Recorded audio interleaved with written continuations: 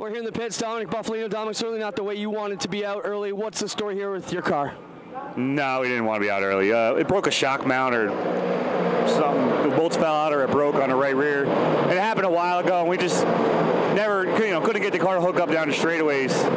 It spun the tires from one end to the other, and I just thought the tires were sealed over, but I guess it ended up being a shock. Tough break here today.